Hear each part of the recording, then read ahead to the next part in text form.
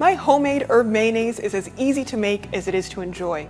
Let's start by whisking 2 egg yolks, a whole egg, and a tablespoon of lemon juice together in a bowl. Next, whisk in a half a cup of extra virgin olive oil, just a few drops at a time. Make sure you're whisking well after each addition until the mayonnaise is thick and smooth. Already popular in the Menorcan community in the 16th century, mayonnaise was popularized in France by Duc de Richelieu's chef in 1756. In 1905, the first ready-made mayonnaise was sold at Richard Hellman's New York deli. Lastly, stir in 1 teaspoon of freshly chopped tarragon, 1 teaspoon of freshly chopped parsley, and 1 teaspoon of freshly chopped mint. Season with salt and pepper to taste, and we're done.